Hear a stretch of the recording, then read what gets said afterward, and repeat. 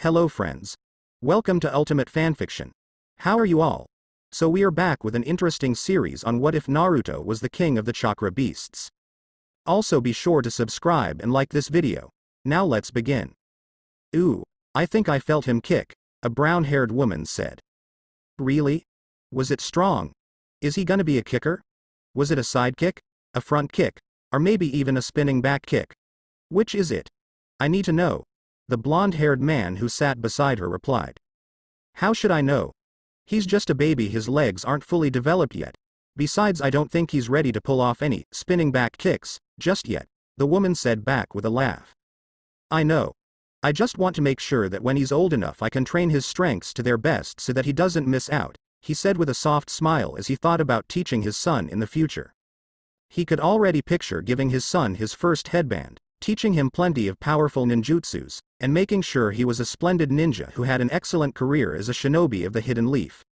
This particular man had been born to a civilian family, and even though his parents were loving and he had a very happy family, he simply wasn't raised as a ninja. Luckily, he had simply been born to be a ninja, but if he hadn't he probably would have died on his very first mission. Before we figure out how to train him, I should probably have him first. Don't you think? The woman said back as she bursted out in a huge laugh. I guess you're right, the man replied as he slumped over and laid on his wife's lap in defeat. The expecting parents who were discussing their first child with such excitement were none other than Minato Namikaze, the Hidden Leaf's fourth and current Hokage, and Benzaiten Sarutobi, the daughter of the Hidden Leaf's last Hokage, Hiruzen Sarutobi, and Minato's advisor. The two had essentially been the Leaf's power couple in multiple senses. First, Minato was the Leaf's strongest shinobi, and Benzaiten was no one to take lightly in terms of power either. Secondly, they had some of the highest political power in the village, the Hokage being the leader and Benzaiten being his second in command. And finally, they along with two other shinobi, had been the Leaf's main war power. Benzaiten, Minato, Fugaku Uchiha, and Kushina Uzumaki would be sent as a four-person squad to fight entire armies and would come back without so much as a scratch. The two had been a couple since young teens and had been dreaming of starting a family together for a while. Especially since the Third Great Ninja War had ended. It had been especially hard on Minato as he had lost two of his students who were like his younger siblings. Now they could finally have a change of pace and be a little more upbeat and happy.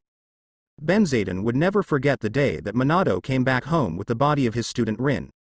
The girl showed promise as a great healer, and to just see her lifeless body broke the woman as much as it had broken the girl's teacher.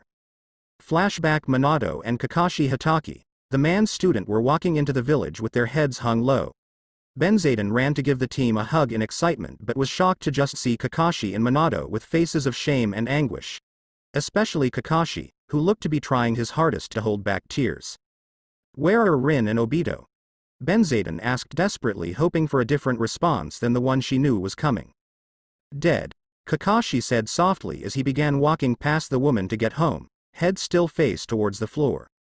While this was going on, Minato pulled a scroll from behind his back and unsealed it. What came out was a very pretty young girl who stared lifelessly into the air. And Obito? Benzaiten asked, as her lips began to tear and she tried to choke back sobs.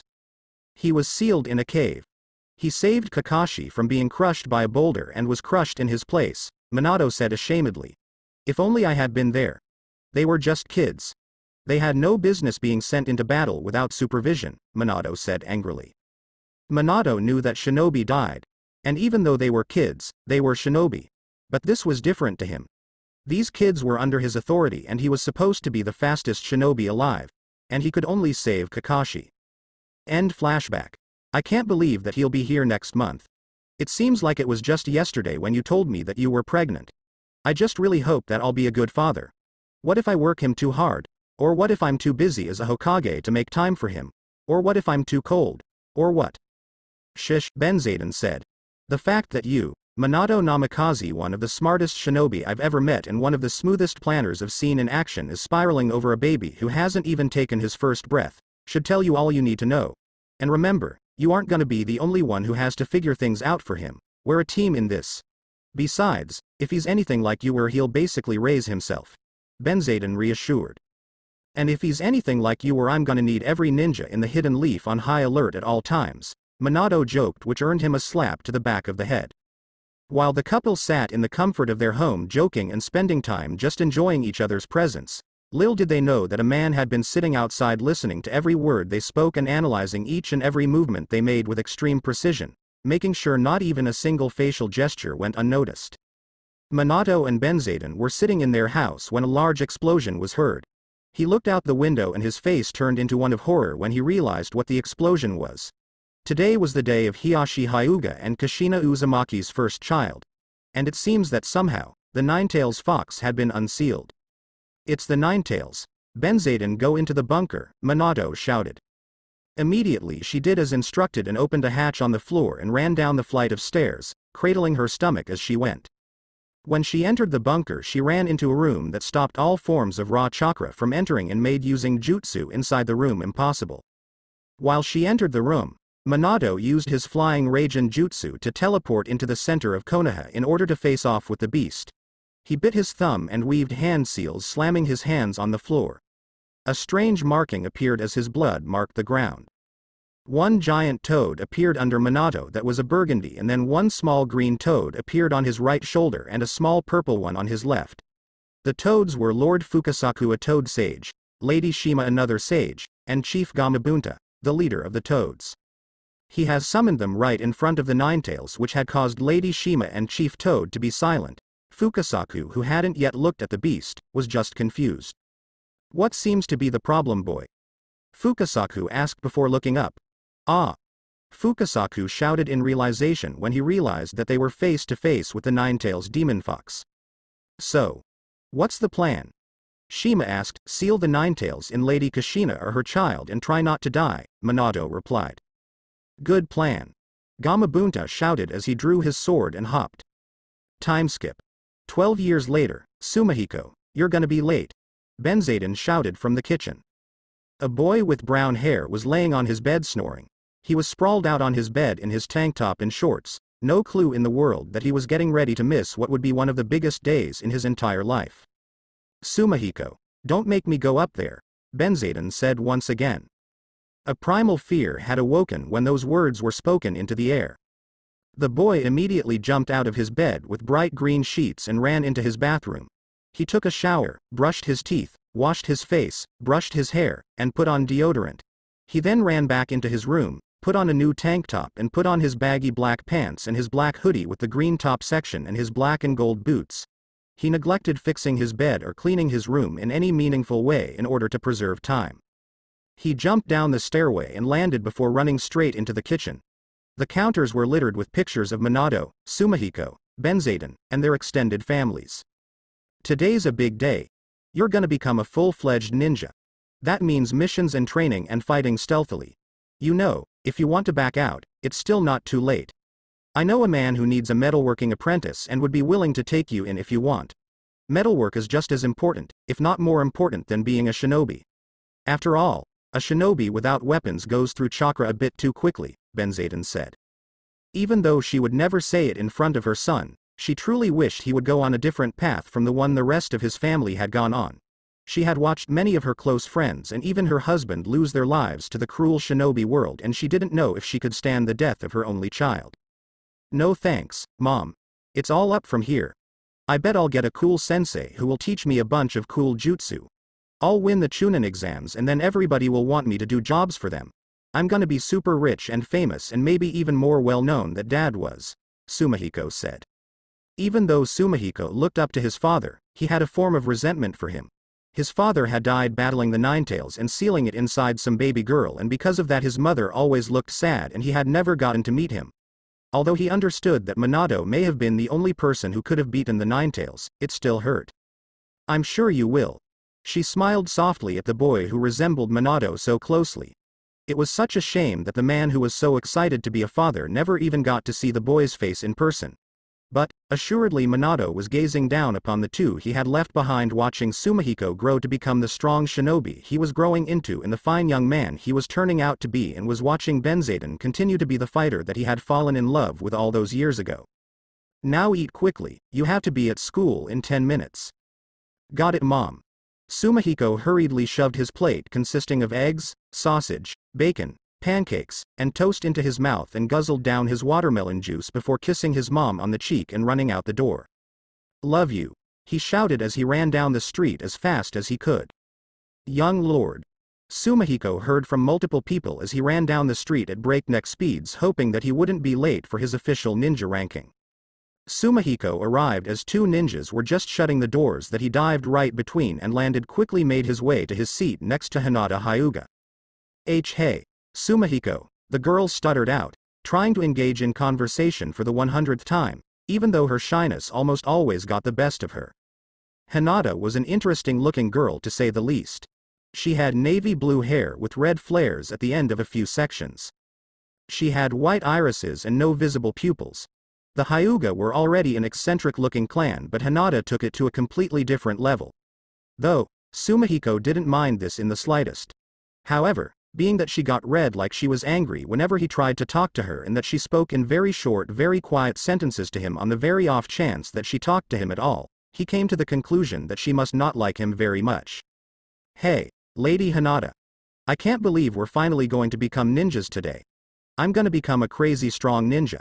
Then all the girls will forget about Sasuke finally." Sumihiko was no stranger to affection in his class, but he wanted all of it. Unfortunately for him, it was divided between himself and Sasuke Uchiha.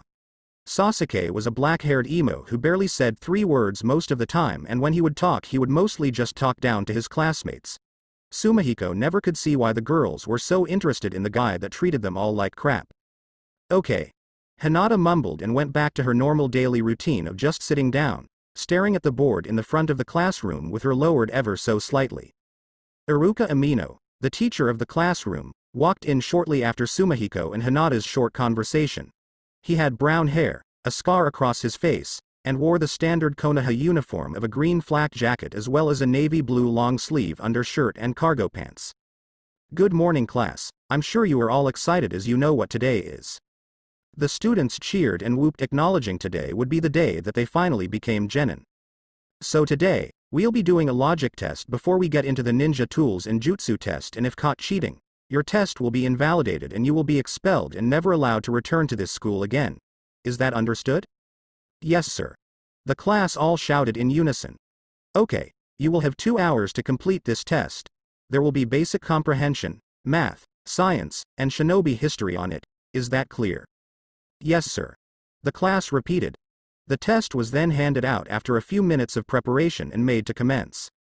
Time skip 30 minutes in. Which of the following rogue ninja squads were responsible for the death of the second Hokage? A. Lightning Dragons, B. Kinkaku Force, C. Death Reapers. Sumihiko read the questions carefully before picking his answer.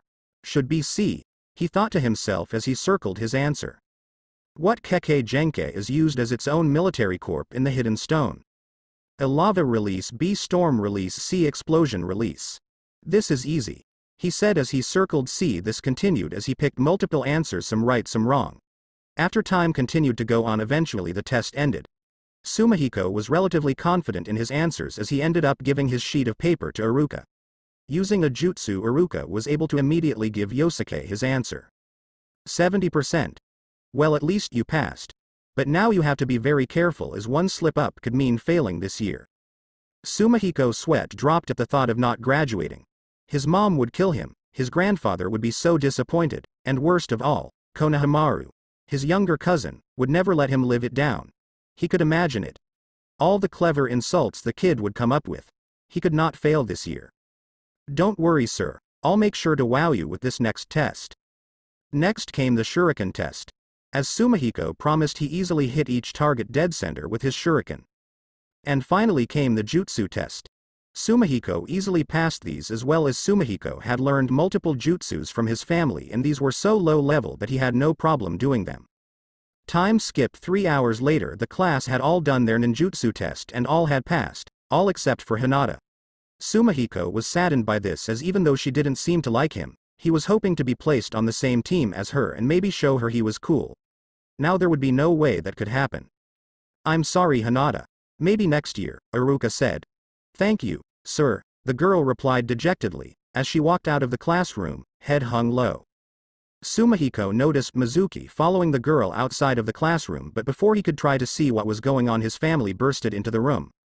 Mizuki was Iruka's assistant and always a bit sketchy to Yosuke, but he couldn't really focus on that. "I knew you would do it. I'm gonna teach you an extra special ninjutsu as my gift to you," Benzaden shouted. "My first grandson to become a ninja. Congratulations, my boy. I know you've got a bright future ahead of you," Hiruzen, the former Hokage, said. "Who knows, you might even be on my team, only time will tell," said Asuma, Benzaden's youngest brother and elite jonin. "Just because you became a ninja before me doesn't mean you're gonna be ahead of me forever. So you better keep training." Konohamaru, the youngest of the main Sarutobi family and son of Benzaden's older brother. Them and multiple other Sarutobis came in to celebrate the success of their future clan head. However, Sumihiko had been in his own little world thinking about Hinata. The Sarutobis ended up throwing a massive party for the new genin, but he went outside, claiming he wanted to get a breath of fresh air. However, after making sure no one was watching him, he began dashing at full speed toward the Hyuga Manor. After arriving, he knocks on the door. He had been worried about Hinata and felt the need to check on her to make sure she was okay. The door opens and Sumihiko sees Hiyashi Hyuga staring down at him. This man was none other than the 5th Hokage. He was on Minato's team when they were genin and had been one of the most powerful ninjas in the entire Hidden Leaf. Sumihiko had never met the man in person and mentally slapped himself for not figuring that the Hokage would be at his own home at night. He was tall and had an imposing stature with the same white eyes that Hinata had, except they had a coldness to them that even made the normally dauntless Sumihiko shiver. "Hello, sir.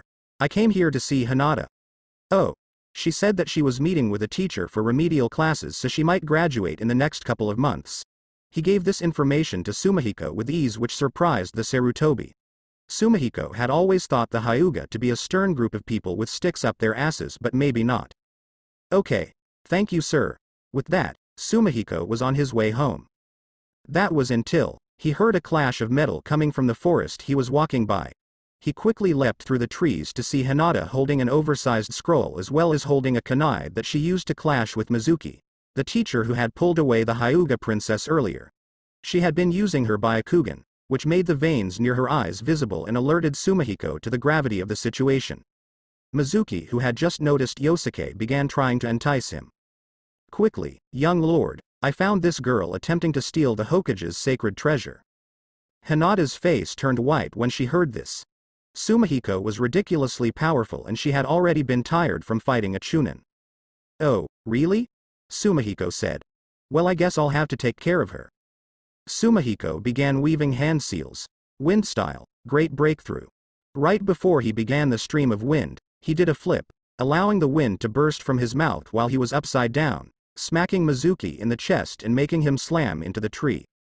"How could you, sensei? You're supposed to be our teacher. How could you? You're protecting the beast that killed your father. What would your mother say?" "What are you talking about?" Sumihiko asked, a look of confusion growing on his face. Mizuki sneakily began weaving hand seals and grabbed a myriad of shuriken from his bag. "The nine-tails demon fox that killed Lord Fourth, that beast is held within that girl." Sumihiko looked at Hinata, who just had a look of shame painted across her face. "You see, she won't even deny it because she knows it's true. She's responsible for the deaths of countless innocent people. Why do you think she's been all alone this entire time? A clan head? It should make sense when you think about it for a second." "So?" Sumihiko said, resolve growing in his heart. "If anything, I should be thanking her for the lives of myself and my mother. If it weren't for her, the entire village would have been destroyed and my entire family would have died. The only monster I see here is you." "That's enough out of you," Mizuki shouted. He threw the shuriken he had picked up at Hinata and used his chakra to coat them in lightning. Sumihiko decided to jump in front of the weapons in order to stop them from hitting the girl. He fell off the tree they were standing on, hitting multiple branches before landing on the ground with a thud. Hinata watched as the boy who had just been shouting her praises and even seemingly sacrificed himself for her died. Her Byakugan changed from white to pink as her pupils became black visible slits. She put her fingers together and called out, "Shadow Clone Jutsu." Mizuki was bewildered. Only a select few Kage would have enough chakra to pull off a feat like this and not immediately die from the immense chakra it would take. "Hinata." A voice called out, It had been Iruka-sensei. He saw Hinata getting ready to beat Mizuki into a pulp and Sumihiko laying down on the ground unresponsive, but what shocked him even more was the sheer amount of clones Hinata had made. Charge! Hinata shouted. The clones all began beating Mizuki to a pulp. Some closing chakra points and others just pummeling him. While watching, Iruka noticed that instead of the usual blue that glows over a Hyuga's hands, while using the gentle fist, the chakra was red, but he decided to keep that to himself. When the brutal beat-down was over, Mizuki was barely alive. 90% of his chakra points were closed, all of his organs were bruised, some even ruptured, and most of his bones were broken. Hinata, since you were able to stop a potential threat to the village, I'm gonna give you the opportunity to become a ninja, Iruka said, with a sigh of relief. Hinata cheered before realizing what had just happened. She jumped off of the branch she had been standing off and saw Sumihiko standing on the ground rubbing his head and removing the weaponry that had been lodged into his chest, shoulders, and stomach. Luckily Mizuki seemed to be a terrible shot and didn't hit anything vital. You're alive! Hinata shouted with the most enthusiasm Sumihiko had ever seen from her. Please, a guy like that could never actually beat me, Sumihiko retorted, rubbing under his nose with his right index finger. You mister. Sumihiko awaited the scoldings that he had become accustomed to from his sensei. Nicely done, Iruka said, patting the boy on the head. By now, it was getting ready to be morning and there were search parties looking all over for the two genin. Spotted them. A Hyuga shinobi shouted. Mizuki was arrested and locked away while Sumihiko and Hinata were taken home to get rest and wait for the next week that they would wait before being placed on their teams. After the events of a couple nights prior, Sumihiko had been resting and recovering from his injuries, but now it was time for business. Benzaden had woken Sumihiko up at around 4 a.m. in order to begin some training. She walked him to the Sarutobi training ground. Sumihiko had 4 more days till team selection and Benzaden would be damned if her son wasn't the leader of the pack in strength since he was far from the brainiest of the class. Mom. Why are we here? Sumihiko said with an exhausted yawn. He wasn't used to waking up so early even for school, so he was insanely exhausted. I promised to teach you a new jutsu, didn't I? If you're gonna learn it, you need time to practice it, don't you think? Benzaden asked. Fair enough. Sumihiko yawns out a bit dejectedly. He was still wearing his pajamas and was in no way ready for training on any level. However, a new jutsu is a new jutsu, and if he was lucky his mom would be teaching him something crazy. Back when I was a bit older than you, when I wanted to see your father and your grandfather wouldn't let me leave, I invented this jutsu to be able to escape the window, which was a few stories high. She weaved a few hand seals and said, wind release, air step. She began jumping off of the air a couple of times, shocking Sumihiko immediately. He had never heard of ninjas being capable of flying, and his mom was just able to do it so casually. She eventually landed after her 10th step. So this jutsu is relatively simple, but it works amazingly well. You use wind release to solidify the air underneath your feet and hop off of it. Only weaknesses are it takes timing to land on the air constructs. It's invisible, so you need to be really careful to make sure you step on the right place. The solid air only lasts a couple seconds unless you pour more chakra into it, and every step you take drains some chakra. That's insane. Mom. You can actually fly. How am I supposed to fly? I didn't even know flying was possible. I'm gonna be able to fly. When are you gonna teach me? How are you gonna teach me? Sumihiko was befuddled to say the least at the notion of flight for himself, his mother, and shinobi period, and Benzaden was shocked at how annoying her son could actually be. She put her finger to his mouth and shushed him. If you want to learn, stop talking and watch me. I've already shown you once, I'm gonna show you this one more time and then you're on your own, Benzaden said in a stern voice, immediately bringing Sumihiko's attention to her and clearing the clouds out of his head. The mother went through the hand seals and demonstrated the jutsu once more. Remember, it's important to time when you solidify the air just right. Go, and the air falls apart before you land on it. Go too late, and you wind up with some nasty scars from getting cut. Benzaden pulled up her pant leg and showed her shins riddled with scars from slash wounds she had received in her youth when she had just conceived the jutsu. Now I want you to work on this until you can land perfectly every single time, and make sure you only go up a few feet in the air, because if you lose control or run out of the necessary chakra without the ability to land, you're gonna be in trouble. And not with me, but with the Lord himself. After giving her pep talk, Benzaden scruffled the boy's hair and walked back to her house. She then shouted back, come inside, change your clothes, and eat a fruit. You're not getting any breakfast until you can pull off at least 3 in a row in the air. Sumihiko sighed and began running back to his home. And thus began Sumihiko's 4 days from hell. He took a shower, took the time to fix his bed, changed into his signature outfit, grabbed an apple and went back to the training field to practice the jutsu he was instructed to learn. He weaved the hand seals for the technique, shouted the name, and jumped up to land on the air, but instead bonked his head as he had accidentally made it over his head instead. This went on for a couple of hours as Sumihiko got multiple nicks, bruises, and scratches as he repeatedly tried to land on the air, with success being few and far between the massive failures. He couldn't understand how he had such a hard time learning a jutsu his mom said was simple. Sumihiko was a prodigy in every sense of the word. His grasp on taijutsu was amazing. At his young age, he could already use a few jutsu from the 2 chakra natures he knew, and his genjutsu prowess was nothing to sneeze at either. But this jutsu that couldn't be anything higher than C rank was seemingly impossible for him to learn. Hinata Hinata was sitting in the Hokage's office with her father. Everyone thought of her father as this strict, responsible, stoic man, but Hinata knew who her father really was. She watched as Hiyashi did his best to try to flick a piece of paper he had folded into the shape of a triangle in between Hinata's fingers that were positioned with her thumbs touching, her index fingers pointed up and her other fingers closed. He flicked the paper and it went through the makeshift goal. "I win!" Hiyashi shouted with excitement. Yes, in reality, the Hokage, the Leaf's most powerful shinobi, the strongest member of the 5 Kage, their highest authority, the Leaf's last resort, was like a big kid. "How could someone like you be Hokage?" Hinata asked, putting her head in her hands. "How could my own darling princess say that to me?" Hiyashi said, cartoonist tears running down his face. "You can't play one game with your dad. You're becoming a ninja. Soon enough, you'll start going on missions, and ranking up, and then you won't have any time for your father." The Hokage continued to sob as Hinata just shook her head. "I came here because I want you to teach me a new technique, but if you're just gonna be annoying I'll go ask a guard," Hinata said, knowing she had no intention of asking a guard for anything. If Hiyashi was anything, he was a doting father. There would be no way he would let anyone steal the time that he'd get to be spending with his rapidly aging daughter. Although he could be bothersome, she did realize that there were some advantages to having the Hidden Leaf's most powerful ninja be wrapped around her finger. "No, you don't have to stress the guards like that. I'm more than happy to teach you something. I'll reschedule my meeting with the daimyo for another day," Hiyashi said.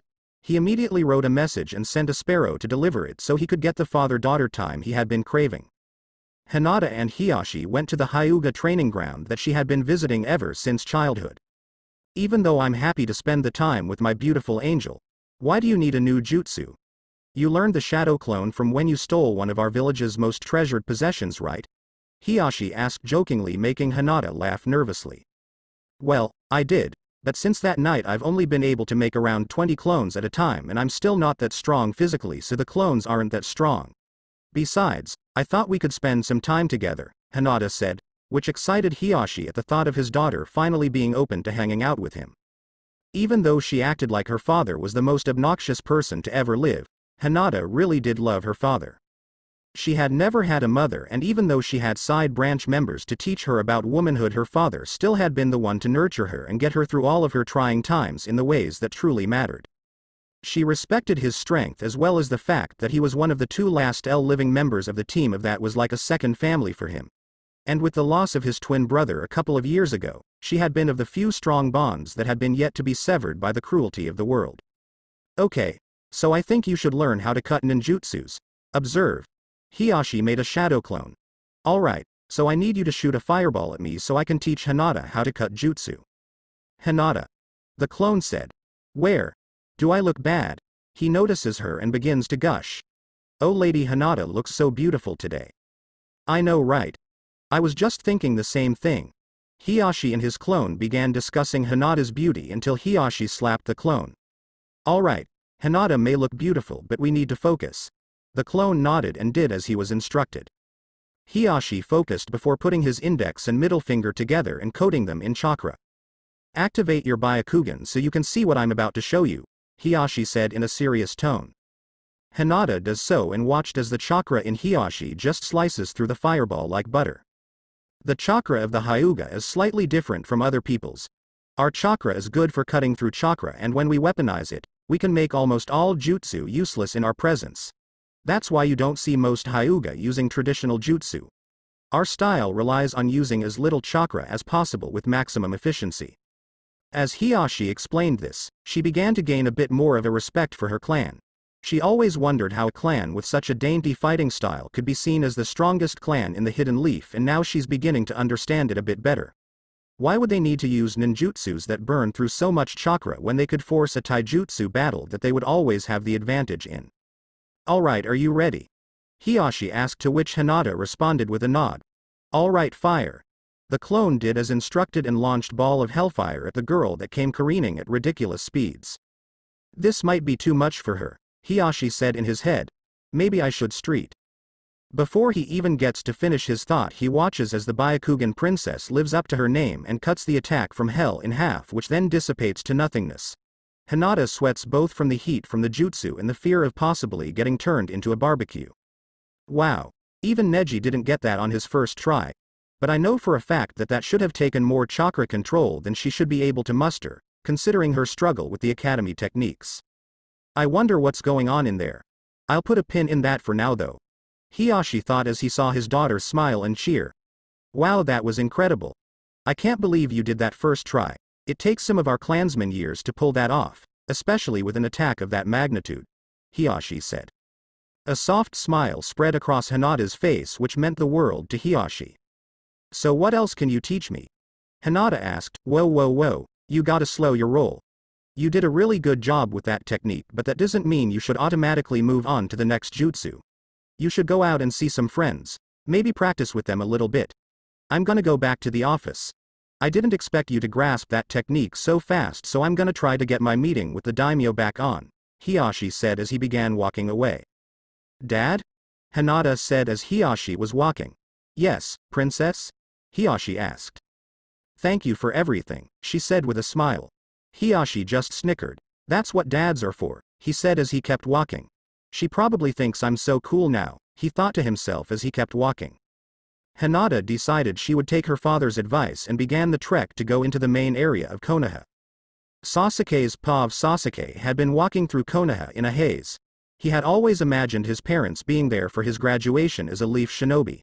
His father finally giving him the praise he had desired for so long, his mother being sweet to him as she always had, and his brother finally accepting him as a fellow shinobi of the Hidden Leaf. However, Sasuke did not get this, nor would he ever. All he got was a congratulations from his teachers and some of the parents that had gone to the graduation to see their children move on to begin their careers. And it was all because of him, the man who had taken everything from him. The same older brother that he had desired to be acknowledged by all those years ago. But now that he'd become a ninja, he'd finally have a chance to give the man what he deserved. To crush his brother completely and make sure he suffered for the murder of the people he loved most dearly. It was all the poor young man had thought of. He had no one, so he had nothing to distract him from constantly fantasizing about finally getting even with the bastard that took everything from him. He would get a powerful sensei that would teach him ninjutsus powerful enough to finally rid the world of the insect that was Itachi Uchiha. He was walking through the village in order to get some new ninja tools, some storage scrolls, and see to get to the old Uchiha hideout, the place the Hokage told him he'd have access to once he graduated the ninja academy. Sasuke didn't like most people, but the Hokage was an exception. Hiyashi always took time out of his day in order to check on Sasuke, make sure he was doing okay, and even occasionally teach him a little here and there. However, this had been a secret, as someone like the Hokage showing favoritism, even to an orphan, could cause a huge uproar for the Leaf's shinobi community. Sasuke got to the weapon store and saw a girl with 2 brown buns in her hair, a pink suit, gray pants, brown eyes, and a Konoha headband. I need about 20 kunai and 100 shuriken. I pre-ordered them about a month ago, it should be under. Sasuke Uchiha, he said very directly and briefly. A please would be nice, the girl muttered, before shoving a bag into the boy's chest. Thinks he's so much better than me just because he's an Uchiha. I bet he wouldn't be acting like that if Neji were around, the girl said. Sasuke glared at her and then said, I'm not better than you because I'm an Uchiha, I'm better than you because you can't even do your job right, Sasuke said as he went through his bag, noticing multiple chips and scratches in some of his weapons. Hearing that made the girl furious. How dare this boy who hadn't even been on his first mission yet talk down to her, a genin who had been working for just under a year. You know, if you have a problem with me, we can settle it the way ninjas do, the girl replied. Fine by me, though I doubt you'd even be able to land a scratch, Sasuke said. He had been in a mood, and although he'd usually just shrug off a nuisance like this one, he decided that he'd test himself against a real genin. The girl changed the sign on her shop from open to closed and locked the doors. Her and Sasuke walked up to an open field and began to square off. I'll give you one chance to beg for my forgiveness before I squash you, the girl said. Sasuke just grunted, which made the girl smile. She immediately pulled a scroll from her pocket which began sending mounds of weapons cascading at Sasuke with enough force to lodge themselves deeply into the surrounding trees. The boy knew that if he gets hit even once it would be trouble. However, he wasn't worried in the slightest. Sasuke watched as he found a blade in the stream of metal and began knocking the other blades out of the air as series of clinks and clanks riddled through the air. The ninja he had been fighting was shocked to watch this boy just easily parrying these relatively forceful weapons. She decided to grab a blade of her own and ran up to Sasuke, where they began an exchange of swordplay. The girl could tell that Sasuke was relatively inexperienced in swordplay but was baffled at how with every scratch he received he seemed to fight better and better. This girl realized she may have been slightly in over her head and seemed to have underestimated the boy, but there was no way she was gonna just let this boy show her up. Before I show you this, I'll at least let you know my name. I'm Tenten Senju and I'm gonna be the greatest kunoichi to ever live. I'll surpass even the great slug princess Tsunade Senju. Hearing this name caused Sasuke to tense a little before smiling. This is perfect. A Senju who's a higher rank than me. This is gonna be the first real test of my power, Sasuke said, internally. She took another scroll off of her belt and threw it into the middle of the air, where it opened and began raining blades furiously. This girl seemed to have known exactly when and where every blade would be launched, as she had no problems effortlessly dancing around the blades that were being blasted. Sasuke, on the other hand, was put on the back burner. He now had to fend off this troublesome girl's bladed assault while also dodging the rain from hell she set for him. Sasuke leapt backward and reached into his ninja tool pouch. He pulled some shuriken from his back pocket and threw them into the air. Amazingly, the shuriken ricocheted off of each other and the weaponry with such precision that the metallic hail had ceased for just a second. Unfortunately for Sasuke, just a second would not be enough. Tenten flung 2 kunai at Sasuke, who bent down in order to dodge the 2 blades. Sasuke sighed, but not before a couple of shuriken that had happened to have been falling were hit by the kunai and sent barreling toward the already awkwardly positioned Uchiha. He immediately threw himself onto his hands and then kicked up into the air in order to leap over the weapons. Unfortunately, this was right about the time that the volley of weaponry that had been halted so briefly began to pelt the boy again. Sasuke had enough of the onslaught and decided to get rid of the problem the best way he knew how. He jumped into the air, weaving through the blades and weaved hand seals. Fire style. Fireball jutsu, Sasuke called. The blast immediately incinerated the scroll and even melted down some of the iron weaponry. The girl was utterly floored to see her jutsu so easily dispatched by someone who didn't even have a team yet. You aren't too shabby. For a newbie, that is. Maybe I'll take you a little more seriously. Tenten grabbed a bow staff and ran at Sasuke, who had been a bit exhausted from the previous exchange. She swung the metal staff at Sasuke, who decided to allow the weapon to get close to him before grabbing the stick and traveling with its momentum. He then planted his foot into the ground and swung Tenten across the field. She let go of the staff and flipped through the air gracefully, landing on her feet. Unfortunately for her, the attention she paid to this maneuver should have been on Sasuke, as he appeared right in front of her and slammed his fist straight into her cheek. She flew backward and hit the ground hard. She then began laughing. What's so funny? Sasuke asked angrily. The girl simply pointed upward and Sasuke noticed 3 scrolls all raining down bladed weapons that the boy simply had no time to dodge out of the way from. He lifted his hands over his head to protect it, but didn't feel the sharp pain come. Shit. Genjutsu. He put his hands together and formed a seal to shock his chakra, but when he came to it was too late. Tenten had been holding a kunai to his throat, drawing a bit of blood. We'll call this one my win, little Uchiha, Hinata said, sneering and walking away. Sasuke walked away with an obvious limp and an even more obvious sneer. As he walked, he saw 2 boys.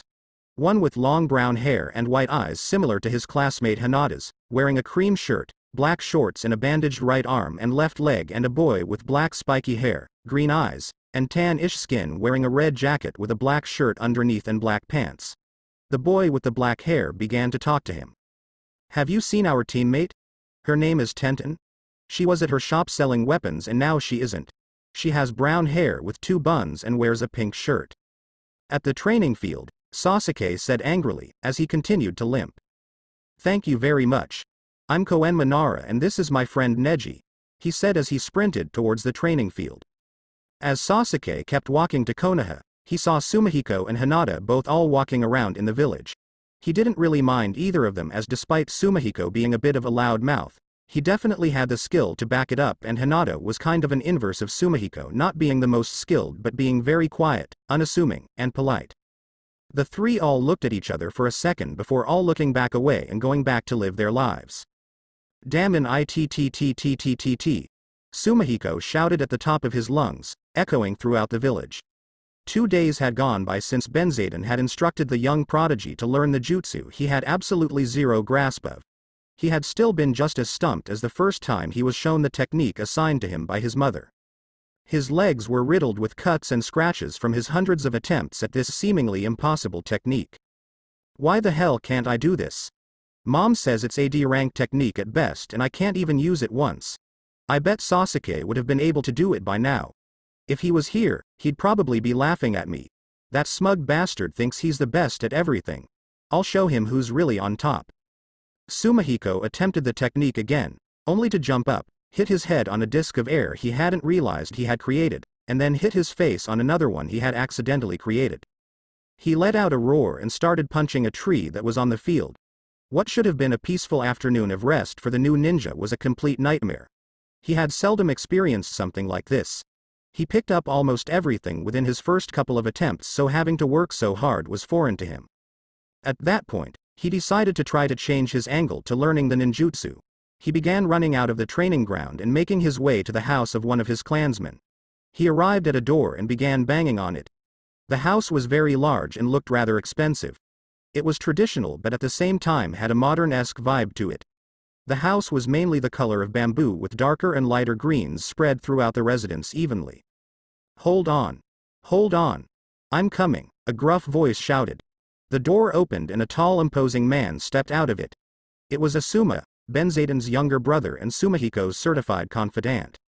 Asuma was relatively young, only being 26, so he was like Sumihiko's older brother, usually being a babysitter when Benzaden was on missions or when she just wanted some free time.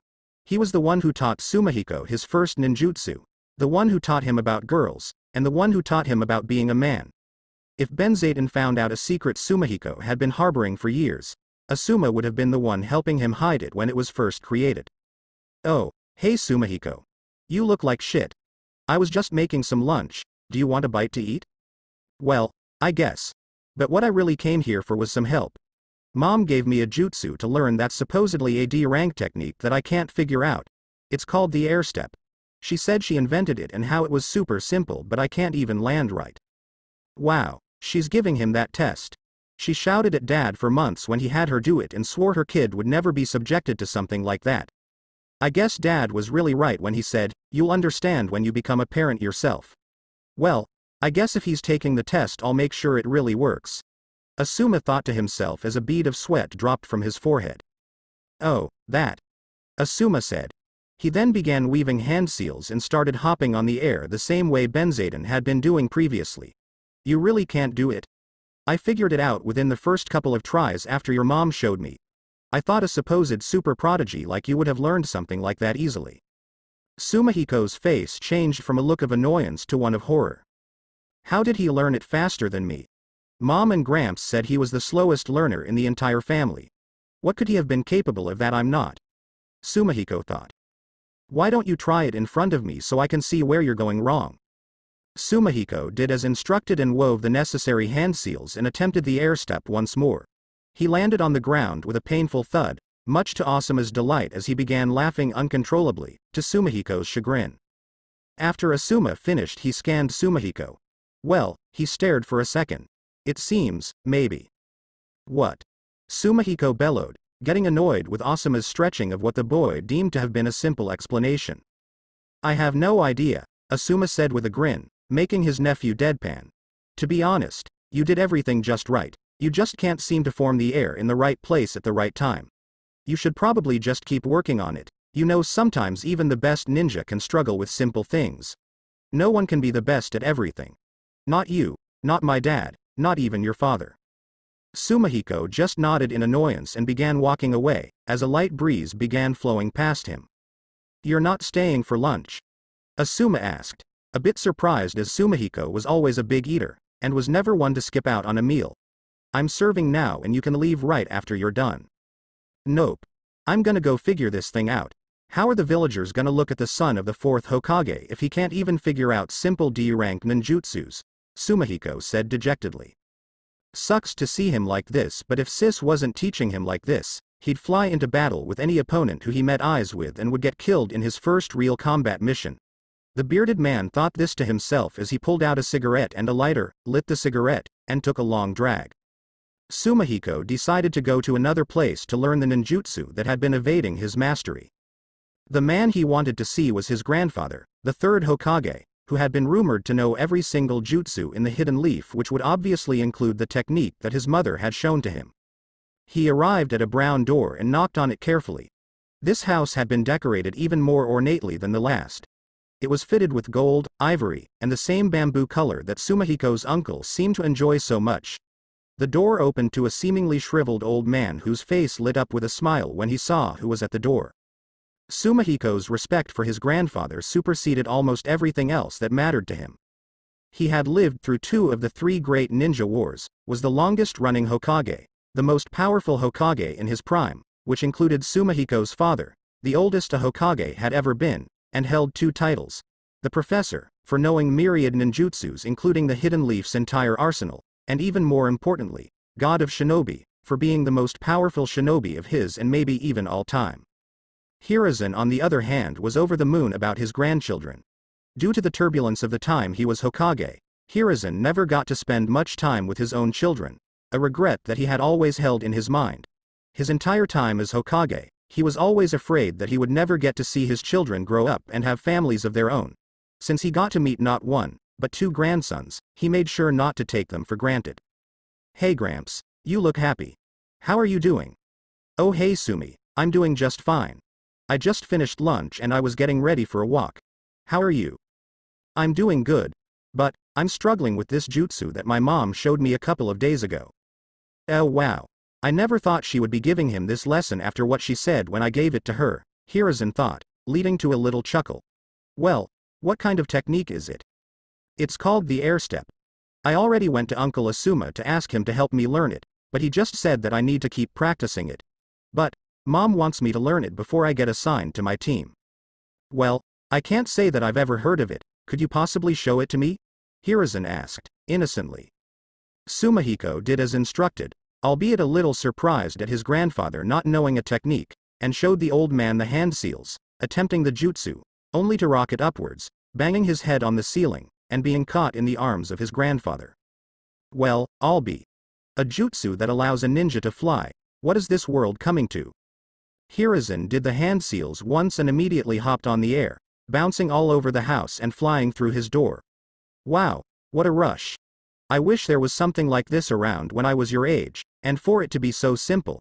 Hiruzen said this and Sumihiko felt his blood begin to boil. If Minato was shown this, he may have really been the strongest Hokage. I don't really know where you could be going wrong on something so easy. What the hell? How can Grandpa just pick it up so quickly? I know he was strong but he's so old now. What does everybody have that I don't?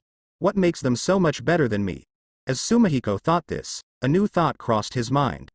Dad would have gotten it on the first try. And any real son of his would have too. When he thought this, he immediately took off on a sprint, neglecting even bidding farewell to his grandfather. Damn. That son of yours is just like you, Benzaden.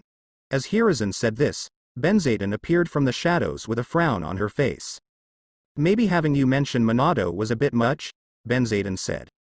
Possibly, but I know that this is only bound to make him that much stronger. After all, the will of fire burns brightly in that brat. He wouldn't be the son of you too if it didn't. Hiruzen smiled as he said this, causing Benzaden to smile a little as well before putting her head in her hands and groaning. While the two adults were conversing, Sumihiko was running to his happy place, a bench overlooking a small pond. He exited the Sarutobi compound and after about 5 minutes of jogging he got to his destination. His father used to fish there before his death and Sumihiko had always felt closest to his father when he was there. He sat on the bench as tears began to fall down from his face. How am I supposed to be better than Dad if I can't even do a simple jutsu right? What's the point of being a prodigy when the first test I get put to is impossible for me to complete? If there are super prodigies like Dad out there, how am I gonna stack up against them? There's Dad, Gramps, Sasuke, and God knows who else out there who's gonna have more talent than I do. Maybe I'm not cut out to be a shinobi after all. As these thoughts ran through Sumihiko's head, Hinata who had been passing by noticed Sumihiko sitting on the bench and promptly sat next to him with a little blush. Sumihiko immediately noticed her taking the seat and immediately cleaned the tears from his face. Hey, Lady Hinata. What's up? You don't have to call me that. But why were you crying? Sumihiko's face turned white like a ghost when he heard that. He was not accustomed to showing weakness to anybody other than Asuma. His mother had only seen him cry 3 times since he was 8 and none of his classmates had ever seen him cry till this moment. I wasn't crying. I just got something in my eyes. I swear. Sumihiko said while trying to think his way out of the situation. Great. The one girl in my class who doesn't like me is the one that finds me at my weakest. The other guys in class are gonna grill me more than a family gathering at Choji's when they hear about this. As Sumihiko thought this, Hinata who seemed to be capable of reading the young Sarutobi's mind said, Don't worry, I won't tell anybody. But I did see you crying. Byakugan, remember? She said as she pointed at her white eyes, earning a damn in the mindscape of her classmate. Well, to tell you the truth, my mom showed me a jutsu that I have no grasp on even though everyone else I've talked to about it today was able to pull it off, first try. Could you possibly show me the jutsu? Hinata asked. Immediately Sumihiko replied, No way, I don't think my heart could take the disappointment again. Slumping down as he responded. Well, I guess that idea's dead but, tell me why are you so down about not being able to pick up one jutsu? Last time I checked you were ranked 2 in the entire class. I've never seen you struggle with learning anything other than lectures your entire life. Just because you can't learn one thing doesn't take away from everything else you have learned. Wait. I was ranked number 2 in the class? Sasuke. That bastard is always stealing my thunder. As Sumihiko began spouting his objections at Sasuke's rank in the class, Hinata interrupted him. There's your problem. Why are you comparing your growth to Sasuke? You had the best taijutsu scores in class. You were also adored by all of the teachers and our classmates. You've always walked to the beat of your own drum in a way that people can't help but to follow. You're a really special person and not being able to figure out one jutsu shouldn't change that for you. Hinata said, her face blushing as she spoke. You know, you're kinda right. I'm pretty great aren't I? Sumihiko said, rubbing the bridge of his nose. So what if I can't learn one shitty jutsu? I'll just learn even better ones. Sumihiko finally was getting out of the depression that his first failure had been bringing him. He grabbed Hinata's hands and said, Thanks a lot. You're a real pal. I was completely wrong about you. He began dashing away, headed to his home to have a conversation with his mom. Hinata's face had been bright red until she came to a sinking realization. A real pal? He was completely wrong about me. Just what kind of impression did I leave him in school? What kind of impression did I leave now? Was it not obvious that I like him? Why do boys have to be such idiots? Hinata thought this and smacked her forehead. Sumihiko got to his house, where he found his mother sitting on the couch. Sumihiko's relationship with his mom was complicated, to say the least. His mother had become a bit distant since he decided he was gonna go down the path of a ninja. Asuma and Hiruzen always tried to explain to him that Benzaden had lost a lot of her loved ones due to the hazardous roads shinobi walked and Sumihiko could understand this to a certain extent but it didn't stop it from hurting him. Benzaden truly did love Sumihiko with all her heart, but she was terrified of losing another person close to her. She didn't want to be abandoned by the last piece of her husband that was left behind. Mom. I've decided that your jutsu is stupid. It doesn't matter if I can't do it. I've figured out more than enough jutsus to compensate for 1D rank. And if you don't think everything I have been able to do outweighs this one thing I haven't been, Then you don't know the first thing about me or ninja at all. As Sumihiko gave his mother his piece, he heard a sniffle. Mom? Are you okay? I'm so. You really have grown up, my beautiful baby boy, Benzaden said, interrupting Sumihiko. What? What are you talking about?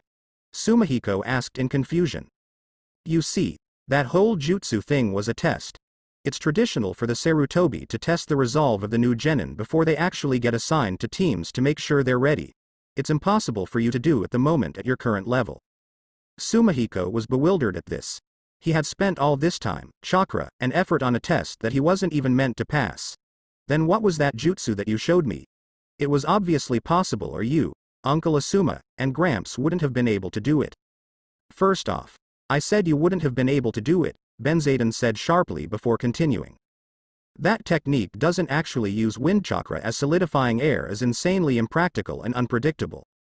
The technique doesn't actually require hand seals. It's actually an advanced form of chakra control that consists of attaching your chakra to the chakra in the air itself. It's only really possible after you've used other ninjutsu to saturate the air. It's a Jonin-ranked technique that's illegal to do while inside of the village to stop kids from getting hurt. You were never actually gonna pull it off.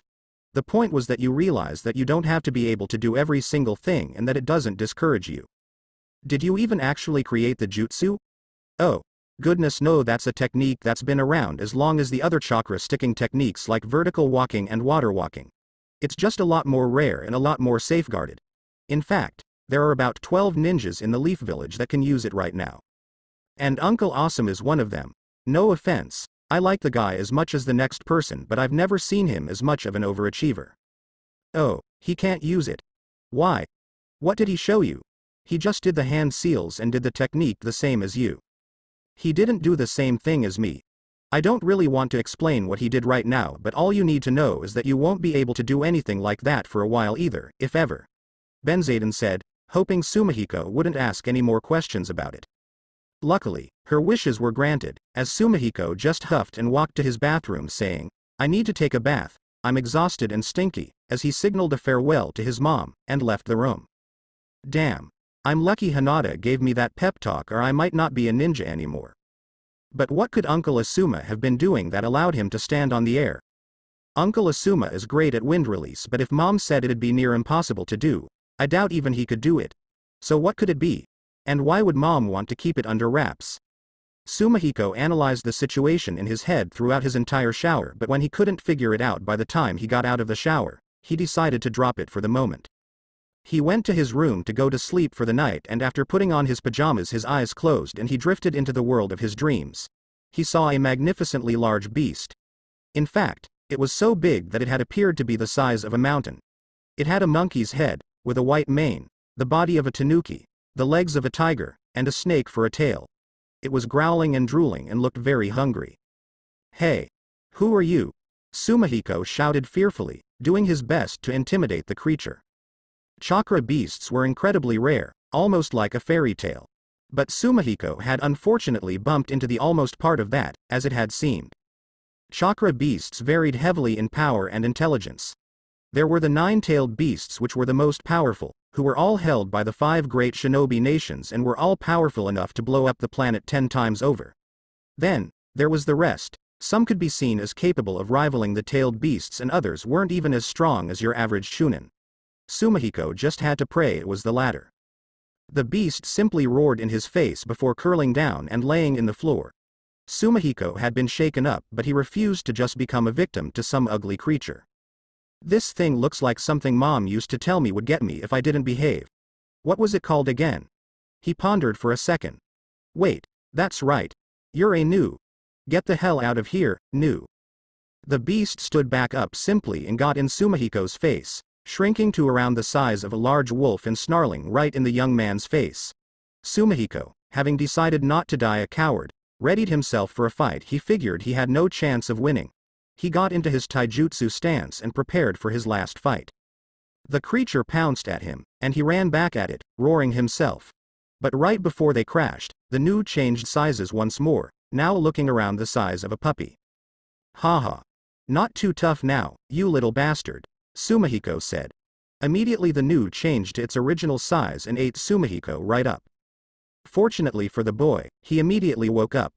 Though for some strange reason, his room had been disfigured and his bed was destroyed. Mom! Do you know what happened? Sumihiko shouted from the fractured bed. Oh. There was an earthquake but you slept right through it and I didn't want to hassle you. I'll call the contractor in a little bit, you just go out for today and have some fun. It is your last day as a civilian, after all, Benzaden said.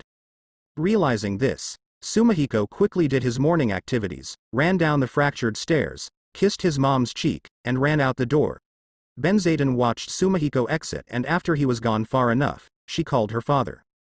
Good morning, Dad, we need to talk. It's starting to manifest in him, Benzaden said kind of shakily. Already? I figured we had a few more years at least. How far has he gone? Hiruzen asked. Not all that much, really. His chakra just flared ridiculously hard and he ended up destroying the house, Benzaden explained. Oh, so he's only just beginning. We have a little bit before we have to tell him. Let's just let him be a regular ninja for a little while. He can learn soon enough. Alright, Dad. I'll take your word on it for now. But, don't let a secret get my son hurt. Not a chance. I would never let anyone or anything harm my beloved grandson. After Hiruzen said this, the father and daughter bidded each other their farewells and hung up. Benzaden just sighed wearily. I really wish you were here, Minato. She sighed and went back to the kitchen in order to make some food and calm down. Sumihiko was sitting right back in his original school seat in his class. He was right next to Hinata and his friend Shu Yuhi. Shu had white hair, distinct red eyes, and pale skin.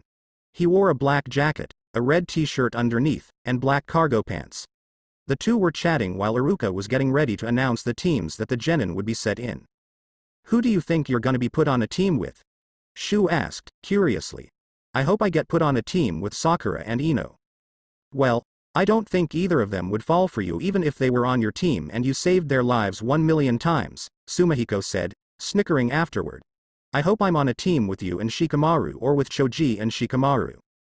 Shu swung on Sumihiko but he easily ducked under the attack and laughed even harder. What's with the obsession with Shikamaru? If you decided to switch to the other team, I thought you'd go for someone like Sasuke, Shu said slyly. Sumihiko replied with a flick to the other boy's forehead. It's not like that. Sumihiko shouted, to the ire of some of his classmates. I just think Shikamaru is really smart and his style complements mine really well, he explained. Whatever, Shu said in annoyance. You're forgetting what's really important. And what would that be? Sumihiko asked, sarcastically. Isn't it obvious? Shu asked, leading to Sumihiko shrugging as a result.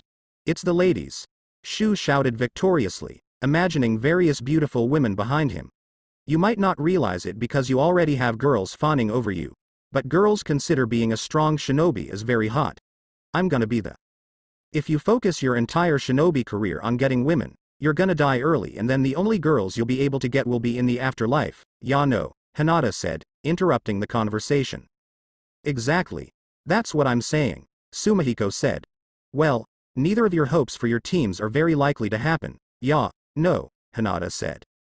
Genin teams are composed of 2 boys and 1 girl. And the higher-graded students are usually put with lower-graded ones to keep the team even.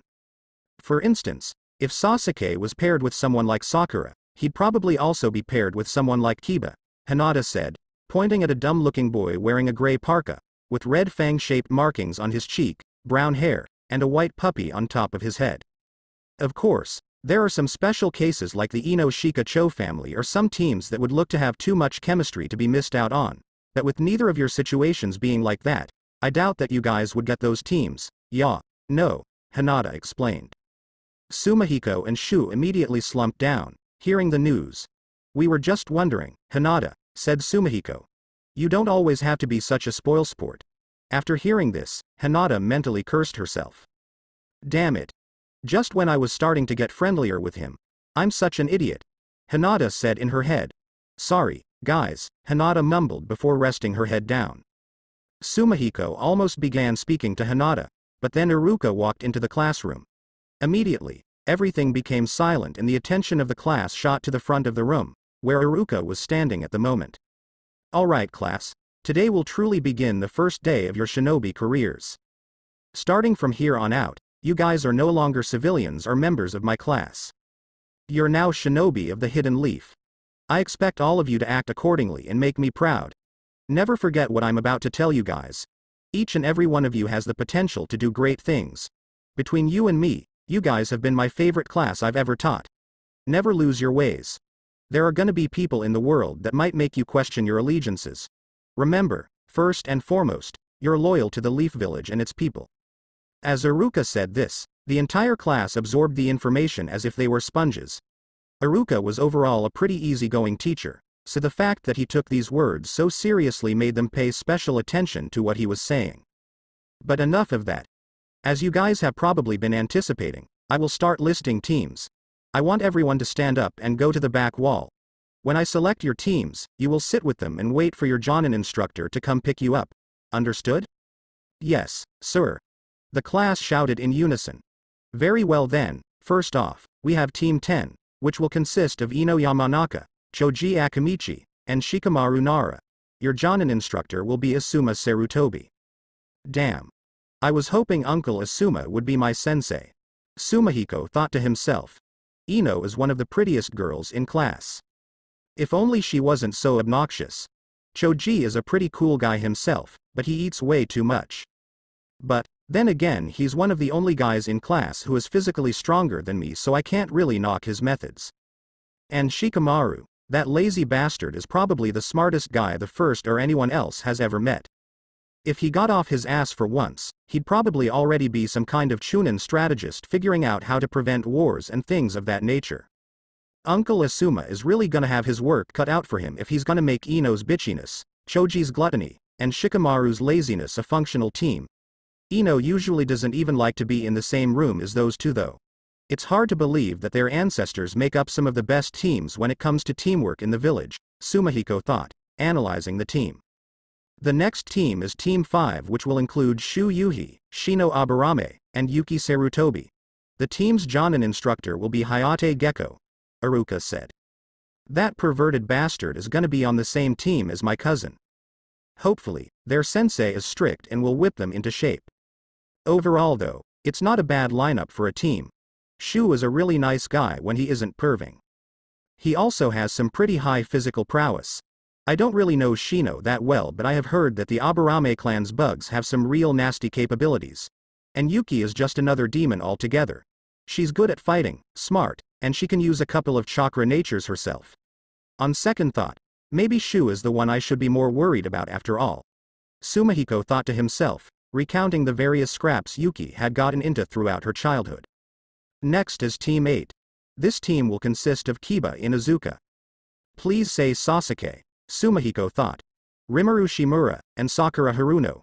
The sensei of your team will be Kurenai Yuhi. Oh, come on. How does that even make sense? I really gotta be the most unlucky guy on the entire planet. I'm really gonna be on the same team as that emo bastard and that weird girl. Rimuru is just as quiet as Shino, and he's way more powerful than those guys, and he doesn't have any abilities that complement theirs. Other than his raw frame and muscle power, Kiba isn't even anything impressive, and all Sakura knows is schoolwork. How the hell are they gonna work as a team? Sumihiko thought to himself, angrily. Hinata, on the other hand, was ecstatic by the realization. Sasuke and I get along relatively well, and he's got a really amazing range with his shuriken jutsu and fire jutsus, and his taijutsu is impressive considering our rank. He's one of the smartest guys in our class and has some decent genjutsu skills. My taijutsu, on the other hand, isn't the greatest, but I can at least knock out some chakra points. And now, I can cut ninjutsus.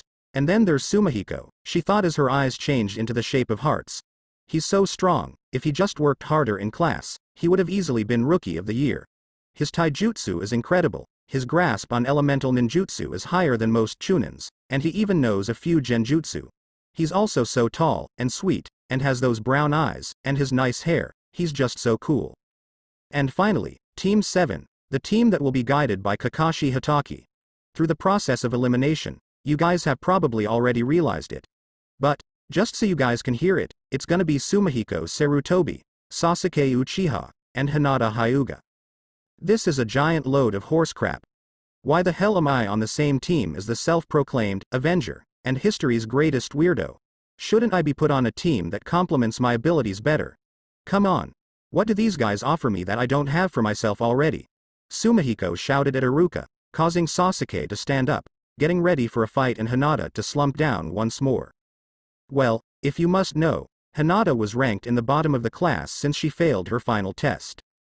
Sasuke and you were ranked 1 and 2 in class, and as Hinata explained to you previously, teams are built by placing the worst with the best in order to balance teams and allow everyone to flourish. But that isn't even the end of it. Here comes the best part. Your grandfather, Lord Third, specially requested you to be put with some of the smarter kids in the class to make up for your lack in intelligence, Iruka said. Sasuke, Kiba, Shikamaru, Choji and Shu all immediately began laughing when they heard this. Hinata just smiled at her sensei, acknowledging her intelligence. Sumihiko slumped down as tears cartoonishly poured down his face. One by one, the Jonin instructors began collecting the new genin. First off, was Kurenai Yuhi. Sumihiko had seen glimpses of her before, but he had never realized she was so beautiful. Her outfit consisted predominantly of wrappings. From her thighs to her shoulders, excluding her arms, and from her neck to her cleavage, which was covered by a mesh undershirt she had been wearing. Her right arm had one baggy sleeve and her hand to her forearm were covered with a wrapping. Her left arm, however, had no sleeve. She had gorgeous red eyes and wore purple eyeshadow. Sumihiko was beginning to understand what Shu had been talking about previously. Sumihiko's imagination began to run wild, as he imagined becoming a Jonin, wooing Kurenai, and getting married to her. Hinata, who noticed how Sumihiko rested his head on his hands and stared longingly at Kurenai, began to seethe. Kurenai picked up her team and left, Kiba making sure to stick his tongue out, make devious faces, and flick off the now visually depressed Sumihiko. Whore, Hinata thought to herself. The next Jonin that came in was none other than Sumihiko's uncle, Asuma. He smiled and waved at Sumihiko, who was still noticeably sad. Hey, kid, how's it going? Asuma asked, walking to Sumihiko, who immediately cheered up upon noticing his best friend. Hey, Uncle Asuma. Do you think you can pull a couple of strings and switch me with one of your teammates, please? Sumihiko said. Sorry, no can do, kiddo. Once teams are selected, they are set. Besides, this is a great learning experience. You're not going to like everybody you team up with. The point is that no matter what, you have to bear with it and work together to make sure that your mission is accomplished and you and your teammates survive. It'll all be fine though, I'm sure. By the way, who is your sensei? To which Sumihiko replies, Kakashi, causing Asuma to burst out laughing, making Sumihiko angry. Hey, what's so funny? Is Kakashi some weak loser? Oh, no, not that. On the contrary, he's actually one of the most powerful ninja in the village. He's just a very eccentric guy. Trust me, you'll know him when you see him. What's funny is that he's never once allowed a team of genin to stay under him. Looks like you're gonna get your wish after all. Sumihiko fell to the floor, as Asuma walked out with his team, wishing the boy good luck before leaving. The next person who came in was Hayate Gecko. He was one of the plainest looking people Sumihiko had ever seen before. He had short brown hair, wore a bandana with Konoha's symbol, and wore the signature Konoha outfit. He carried a katana on his back, but that was the most interesting thing anyone would notice about him. His team quickly followed him out of the classroom. While exiting, Yuki and Shu both waved to Sumihiko while smiling. Sumihiko shot them back a grin for attempting to cheer him up. After the last team had left, Team 7 sat in the classroom. Seconds became minutes, and minutes became hours. Sumihiko began to boil. That's it. I'm gonna find this bastard and throttle him. Who does he think is taking all of this time? Aren't we the reason he's getting paid right now? I'm gonna teach this Kakashi guy a lesson he'll never forget. Sumihiko shouted. And how exactly do you plan to do that? A mysterious voice from behind Sumihiko asked. He turned around and saw a man with white hair who wore a mask and even more peculiarly, covered his right eye with his headband, which had a gnarly scar. This must be Kakashi, Sumihiko thought to himself, making a mental note. Sasuke and Hinata surmised that this was Kakashi as well, based on the conversation they had heard between Sumihiko and his uncle previously. Kakashi disappeared in a shroud of leaves after saying, "Follow me to the roof." Sumihiko, Sasuke, and Hinata did as instructed and headed to the rooftop, where they found Kakashi sitting. Kakashi greeted the team with a wave and an eye smile. Alright, so my name is Kakashi, and as you probably know, I'm your Jonin instructor, but you guys can call me Sensei. So in order to start team bonding, camaraderie and all that nice stuff, I want you guys to introduce yourselves. We'll keep it simple though. Tell me your name, likes, dislikes, and your goal. And then you guys can ask questions at the end. We'll start with the loud mouth over here, Kakashi said, pointing at Sumihiko. Well, my name is Sumihiko Sarutobi. I like training, learning new jutsu, and I really like my mom's cooking. I dislike quiet people, weird people, boring people, and doing nothing. My goal is to be the strongest shinobi to ever live. And marry that smoking hot Jonin too, he whispered toward the end of his speech. Quite the ambitious one, aren't we? Kakashi replied. Any questions? Both Sasuke and Hinata stayed quiet. Sasuke out of annoyance and Hinata out of hurt feelings. Well, I guess not. Anyway, next, weird-looking girl. My name is Hinata Hyuga. I like sweets, animals, and my dad. I dislike mean people, spicy food, and people who judge others without getting to know them first. My goal is to become a kunoichi who is strong enough to protect the village and the Hokage. Ah, such a saint, Kakashi said, sarcastically. Any questions for the angel? Kakashi asked once more. Once again, all that could be heard were crickets. All right, dark and scary, you're next. Sasuke grumbled hearing this. My name is Sasuke Uchiha. I don't like anything at all. I hate too many things to mention. And I have no goal. What I have is an ambition. I'm going to kill a certain someone, Sasuke said. Sumihiko and Hinata were shocked at the revelation. That's right, the Uchiha massacre. His whole family got killed by his older brother, Itachi Uchiha. But he would really even try to take down on a monster like that. Apparently that guy was gonna be the Hokage after Dad if they had lived full normal lives. If Itachi did that to my family, I don't know if I'd have the balls to try to go after him. Maybe I've been a bit harsh with Sasuke. Sumihiko thought to himself. Well, that's a bit depressing. But it's important to have something to fight for, I guess, Kakashi responded, sweat dripping from his forehead as a result of the tension Sasuke had created.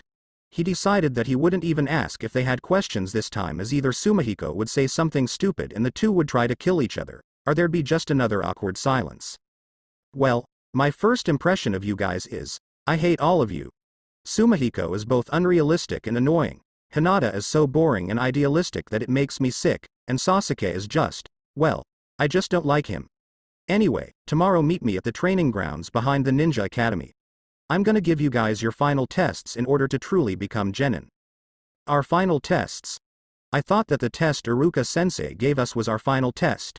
Sumihiko responded curiously. Well, not exactly. That test is to make sure you have the knowledge of the basics and no longer need tutelage on common theory. The tests that us Jonin instructors give are in order to make sure that you guys don't get killed on your first serious mission.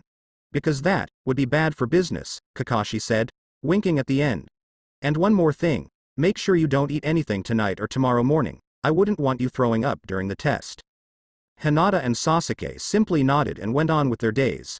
A few seconds later Kakashi disappeared in a puff of smoke himself, leaving Sumihiko on top of the school, by himself thinking about his teammates and what this life he had chosen truly had in store for him. Damn. What if someone I was really close to killed all of the Sarutobi clan? Would I even have the resolve to try to kill them? What if Uncle Asuma did something like that? How would I even handle it?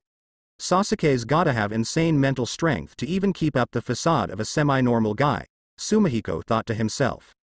After about an hour of deep thought, Sumihiko left the top of the school and began heading home.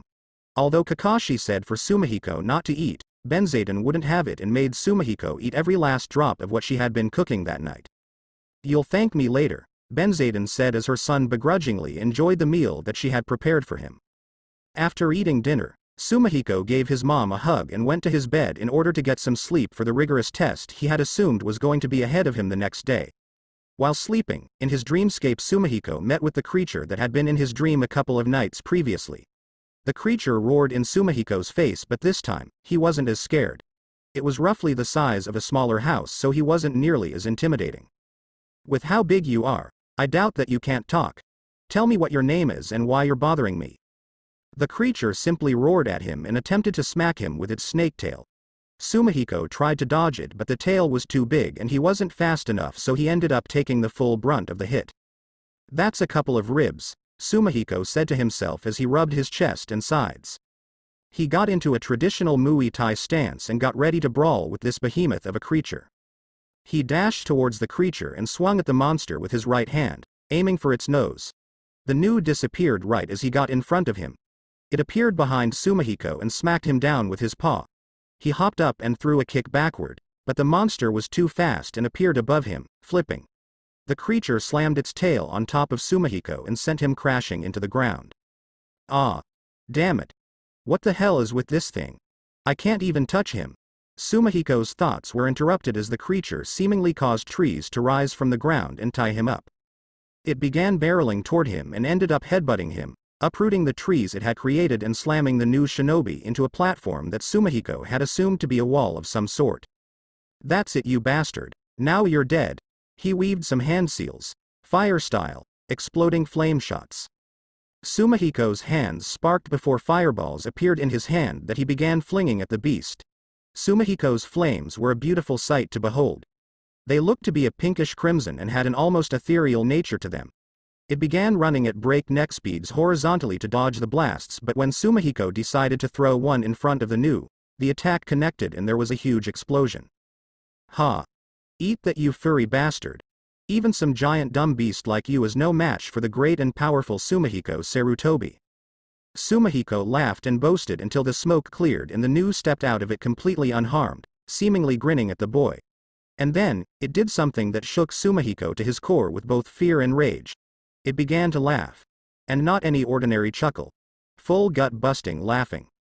Sumihiko weaved the seal for the shadow clone jutsu and created a singular clone. He and the clone then both began weaving hand seals for two completely different jutsu. Wind style. Great breakthrough. Fire style. Dragon flame bomb. The Sumihikos blasted an inferno at the distracted beast that, when it had noticed it, caused it to sweat a little bit. The two chakra natures combined to create such a torrent that Sumihiko felt his own skin burning. That'll shut that bastard up, Sumihiko thought to himself. He then felt another tree wrap around him and muttered, shit, before getting launched about 50 feet and smacking the ground. Who the hell even are you? Why are you attacking me in my dreams? What do you even want from me? Sumihiko was exhausted at this point. He had never been beaten like this before other than his training sessions with the older members of his clan, but even his mom had never beaten him up this bad. I want you. The creature roared. After hearing this, Sumihiko woke up in his bed, albeit aching all over as if he had spent that entire night getting beaten up in reality like he had in his dreamscape. Oh, boy. This might be bad. Sumihiko woke up, incredibly sore.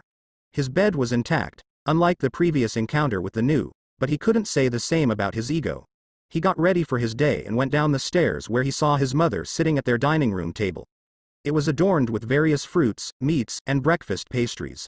All of Sumihiko's favorite breakfast foods and even a few of his favorites from the other daily meals were there too.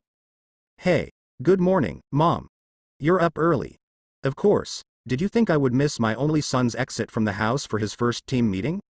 You don't have to do this to yourself, Mom. I'm sorry. What are you talking about? Everything's fine. I know that you're not a fan of me becoming a shinobi. I know that you're scared that what happened to Dad and your friend is going to happen to me too. I'm sorry. BT, Benzaden interrupted. That's all nonsense. You need to conserve your strength. Today is probably going to be a long day. Eat your breakfast and we can have this conversation another day. Sumihiko just nodded. And one more thing. Become friends with those teammates of yours. You guys are gonna be responsible for protecting each other's lives for the foreseeable future. And I'm sure you know about those two's special circumstances. They don't have to be the two closest people to you. But you guys should be able to share a drink together and reminisce on your genin days when you're older.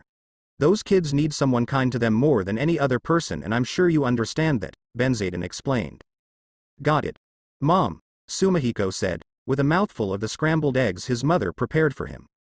Sumihiko ate the breakfast his mother prepared for him, grabbed his bento box, kissed his mom's cheek, and limped his way to the meeting area that Kakashi had instructed the team to attend the day previously. The dream that he had the previous night seemed to affect him in the real world. His body was bruised in multiple areas, he had multiple scratches from branches and thorns, but the worst injury of all was to his pride. That monster had shrugged off some of his best techniques. That bastard is lucky I didn't use that technique. Yeah, if I used that nobody would stand a chance. Not even something like that beast. Sumihiko thought, causing him to stop limping and begin walking with a pep in his step at the thought of his secret technique. He arrived at the area and found Hinata and Sasuke already sitting there. Sasuke was hunched over, brooding while Hinata seemed to be sketching in a notebook. You greedy idiot, you actually ate? Sasuke asked. Hi to you too. Sumihiko said angrily before gasping in confusion. Wait a second. How did you know? You have syrup on the side of your mouth and you smell like a fruit salad. A blind man could see that you just feasted, Sasuke explained, matter-of-factly, with a smug smirk on his face the entire time. Sumihiko just grumbled and wiped at his mouth, smearing the syrup. Noticing this, Hinata pulled a green handkerchief from her sweater and handed it to him. Thanks, Hinata. You're a great friend. After wiping his mouth with it, he attempted to hand back the soiled cloth to her. It's okay, you can keep it. Just think of it as my gift to you as a team. Hinata said with a light smile and a blush. Oh, okay then. Thanks. Sorry, I don't have a gift for you but I'll get one sometime. You too, Sasuke. Sasuke ignored the boy and Hinata nodded and blushed. The newly formed Team 7 was sitting at the training field for several hours, waiting for Kakashi to show up. Sumihiko was enraged at his teacher's tardiness and hoped that the test they would take involved thrashing him. Sasuke seemed to get more annoyed and more hungry by the second, only being further riled up by the aforementioned shinobi. And Hinata, who was being raised to be a clan head building spades of patience and who had also consumed her meals the night previously and the morning of had not been having the same issues. After their third hour of waiting, Kakashi finally arrived at the training area. Sumihiko ran at him in an attempt to punch him but he just grabbed him by the back of his collar and turned him around. Hey guys, sorry I'm a little late. There was a black cat on the road so I had to take a different path so I didn't get bad luck. You can never be too careful with those kinds of things. Especially when you're supposed to be risking your life every day. Kakashi explained. You mean, I've been waiting here this whole time because of a cat? Sumihiko asked. Well, it was black. The color of the damned cat doesn't matter. I can't believe I got stuck with such an idiot for a sensei. And I can't believe I got stuck with someone who talks so much for a student. Now before I explain the test, be honest with me. Did any of you eat? Just so you know, I can tell if you're lying. Sumihiko and Hinata looked at each other, then at Sasuke, and then at the ground, before muttering an "I did," and looking back at the ground. Well, being that it's probably too late to make you guys vomit the food and that it'd be kind of gross, I'm going to give Sasuke an advantage as a reward for being the only one to follow my instructions. The two both nodded their heads in compliance as Sasuke smirked a little again. So, here's the deal. What is going to happen will be a simple test. Kakashi produced 2 bells from his pocket and dangled them in front of the trio. Your responsibilities are to collect at least one from me by the end of the day. Wait a second, old man. There are only 2 bells, Sumihiko explained. Yes, I'm aware. One of you will most certainly be going back to the academy. The Jonin said in delight, causing the 3 genin to freeze. He then tossed a bell to Sasuke. Since you didn't eat, your only job is to keep that bell from me till the time runs out. He then points at Sumihiko and Hinata. But, you 2 knuckleheads are going to have to try to get this bell from me. Sasuke then raised his hand so Kakashi could acknowledge him. What if I were to get the second bell? Sasuke asked. Well, I didn't think that you would try that but then I suppose you could choose who you'd like to have as your teammate. Could I choose to work under you alone? Sasuke asked, shocking Sumihiko and Hinata both. Sasuke, you bastard. I ought to. Hinata grabbed Sarutobi's arm and put her hand over his mouth to prevent him from making the situation any worse for the 2 of them. I don't see why not. And one more thing. If you guys want to win, you'll have to come at me with the intention to kill, Kakashi said. Anyway, I'll give you guys till the count of 5. 1. The moment Kakashi began counting, Hinata and Sasuke immediately dashed into the forest in order to hide and strategize. However, Sumihiko stood right in front of Kakashi and began reaching into his weapon pouch. Ooh, how brave. 2, 3, 4, 5. Begin. The moment the word came out of Kakashi's mouth, he ducked as a demon wind shuriken had been flung directly at his head. He then heard a poof as the weapon became a clone of him and threw a shuriken at Kakashi before weaving some hand seals. Shuriken Shadow Clone Jutsu. Kakashi expertly weaved through each kunai at breakneck speeds and quickly dispatched the clone with a swift punch to its jaw. Damn. Impressive repertoire for a rookie. I guess that's Minato-sensei's son for you, though. Kakashi thought to himself. He had no time to rest though as he felt a hand reach from underground and grab him by the foot and attempt to drag him underground. He was confused as he still had his eye on Sumihiko until he scanned him and realized that he had elongated his right hand using yang release to try to catch him off guard. Thinking quickly, Kakashi weaved hand seals at inhuman speeds and called out, Earth Style, Mud Wall, causing a wall to erect that he grabbed at the top of to keep from being pulled underground. Sumihiko's hand quickly retracted back to him as he began running to Kakashi to engage him in a taijutsu bout. He stopped right before he reached him and got on all fours, picturing the creature that had been invading his dreams in his head and how it fought before attempting to replicate its fighting style.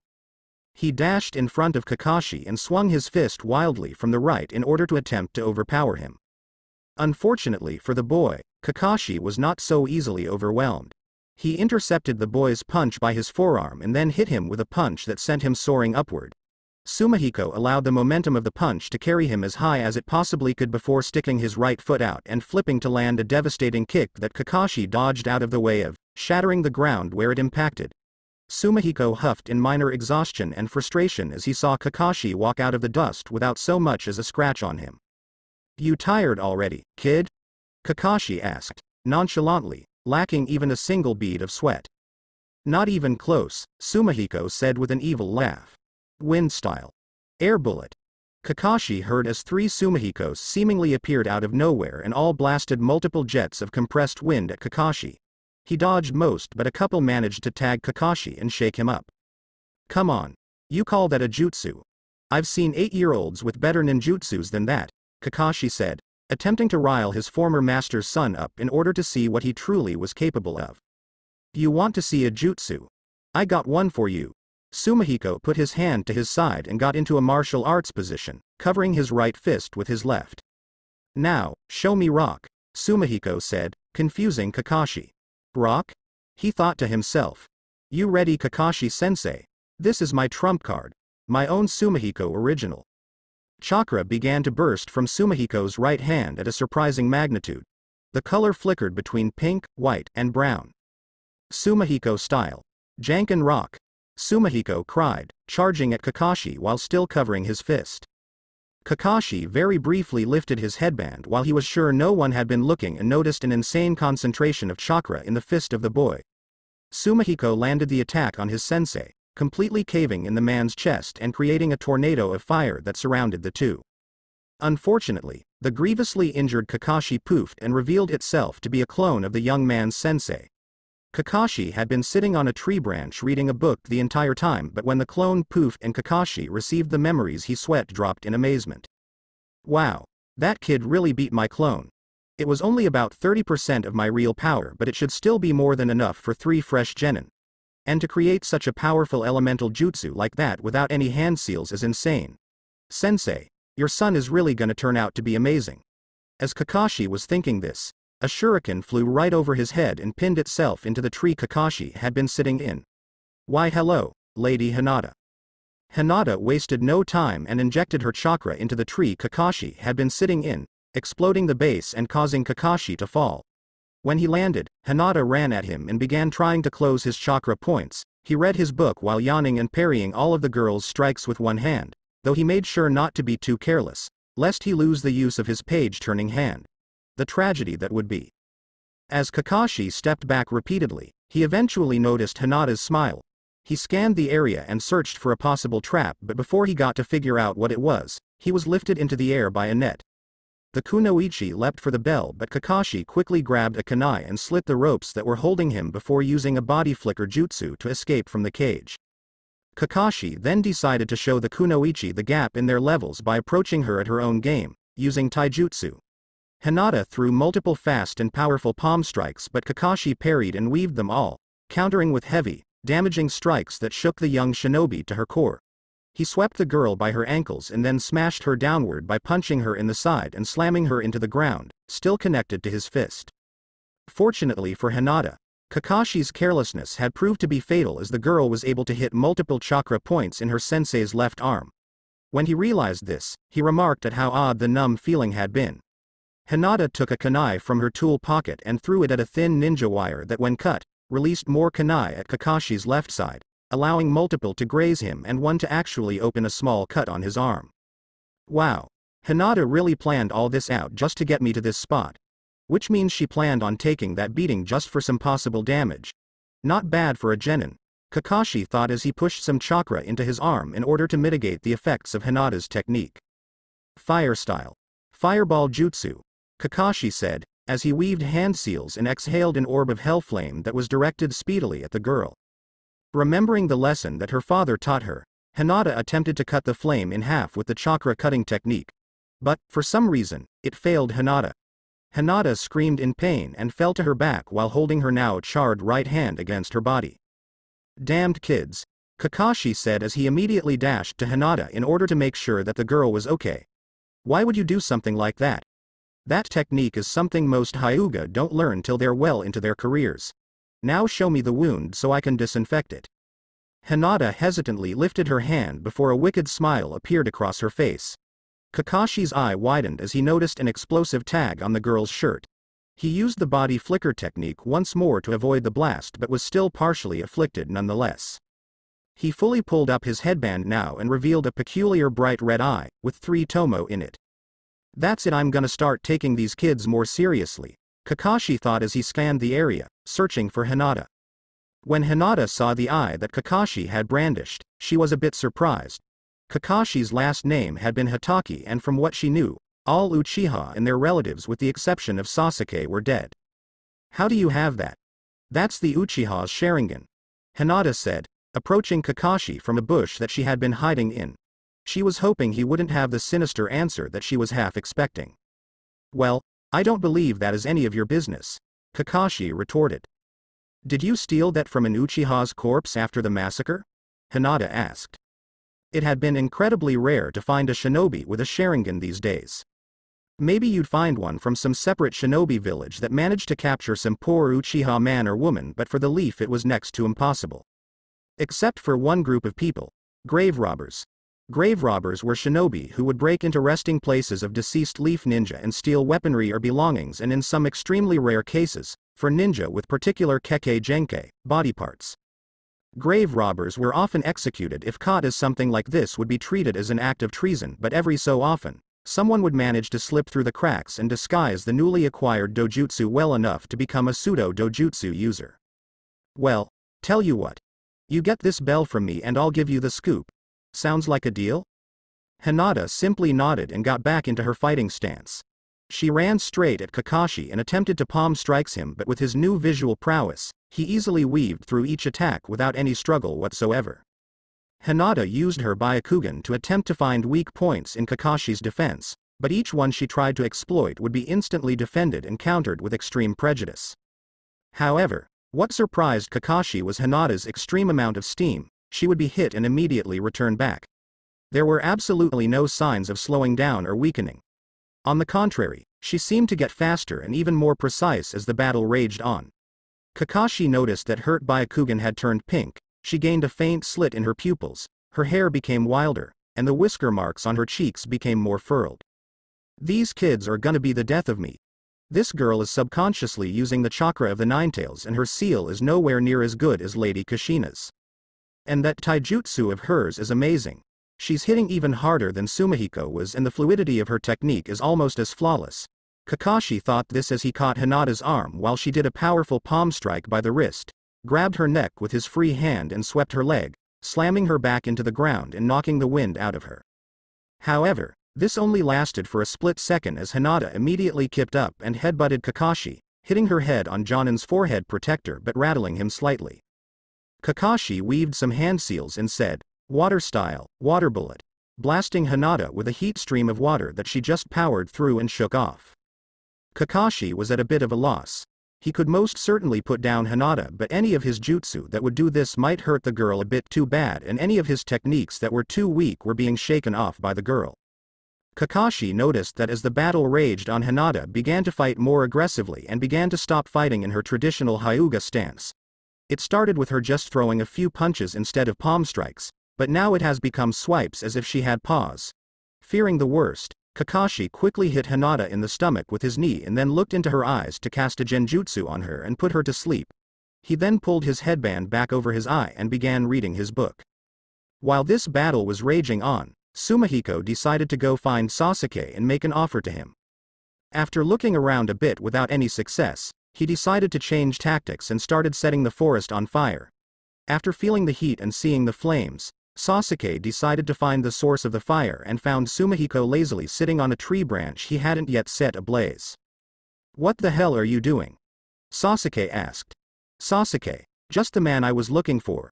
I want to propose a team-up, of sorts." "Now, why would I want to do that with you? If I have all the bells or just keep this one, I'll be able to advance with no problem." "Well, you see, here's the thing about that.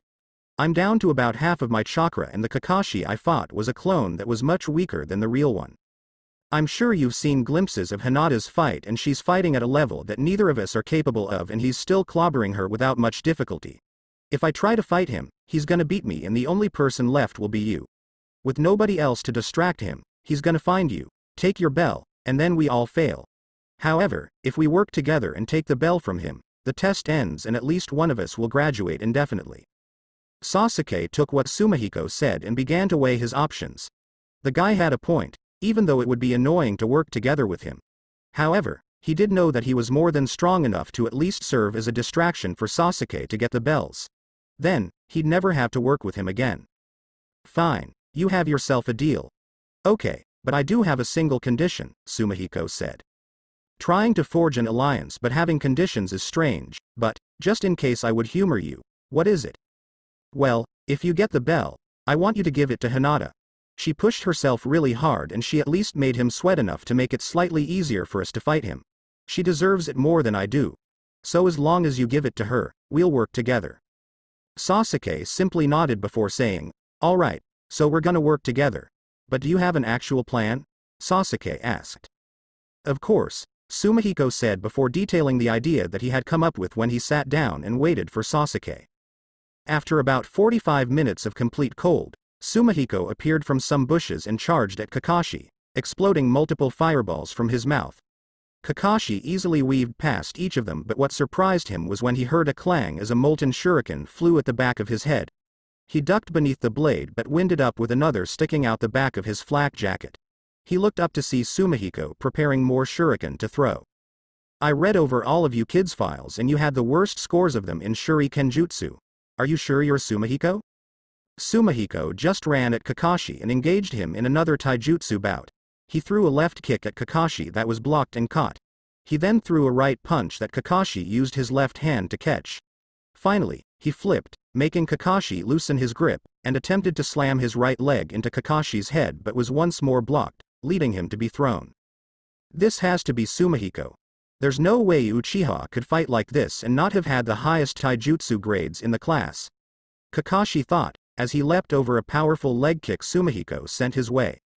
Sarutobi then started weaving more hand seals before shouting, "Fire style, Dragon Flame Bomb." The blast nearly incinerated Kakashi, but he responded by casting another water bullet to extinguish the flame.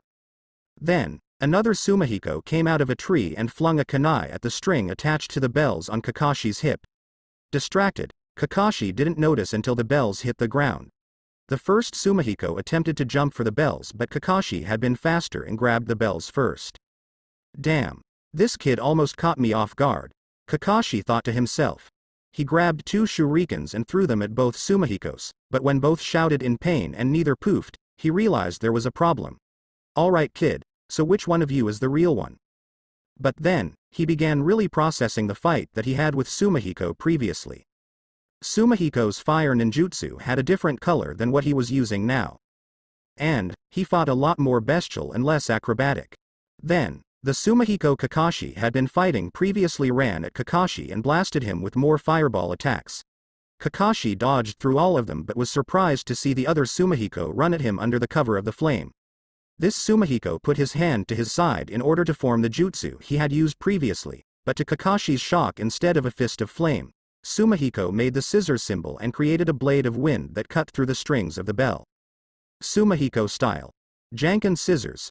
Sumihiko shouted proudly as the other one changed into Sasuke. Both pre-teens immediately dived for the bells and grabbed them, lifting them in triumph. Kakashi just sat there, sweating. He was in awe. These kids came up with a pretty damn good plan and even got one over on a Jonin. If they would have included Hinata in this team up, Kakashi would have passed them on the spot. While Kakashi thought to himself, Hinata made her way to the group where she saw Sumihiko and Sasuke glowing with pride. She smiled sadly but did her best to keep her composure. "Congratulations guys," she said sadly. "You two were really something else." "We're something else. Hinata, you're insane. You pushed Kakashi on your own way more than me or Sasuke could have ever done. We probably wouldn't have even gotten the bells if you didn't push him so much. That's why I want you to have my bell." "No, I couldn't possibly. You and Sasuke worked for those." "Yeah, you couldn't because I'm giving her my bell," Sasuke said. "You came up with the plan and she kept him busy for the longest, so I played the smallest role."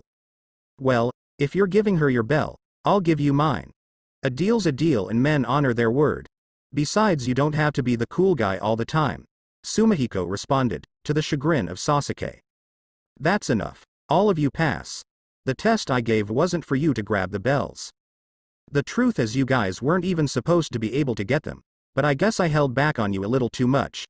The real reason I gave this test was to see if you would work as a team. While Hinata did fail to do this, Sasuke and Sumihiko had wild success and actually managed to impress me. And then you all were willing to sacrifice your positions as a ninja for each other, so I believe you all qualify as shinobi in my book." Sumihiko cheered, Hinata smiled happily, and Sasuke remained stoic. "Just remember this.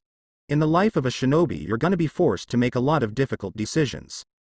You'll have to kill people who don't deserve to die, you'll have to let murderers run free in order to make sure a mission isn't compromised. This world isn't superheroes and supervillains, nor is it black and white. This world is a gray place where you'll question why you took this job. But remember, no matter what happens you must always hold this one virtue sacred. Those who break the rules are scum, but those who would abandon their precious comrades are even less than scum." As Kakashi spoke these words, the area began to feel tense. The three kids listened to every word Kakashi said with extreme care, as both a sense of invigoration and dread grew in their chests simultaneously. They all signified to Kakashi that they understood and went to a ramen shop called Ichiraku Ramen to get dinner. The end. Remember to subscribe and like this video. See you in the next video.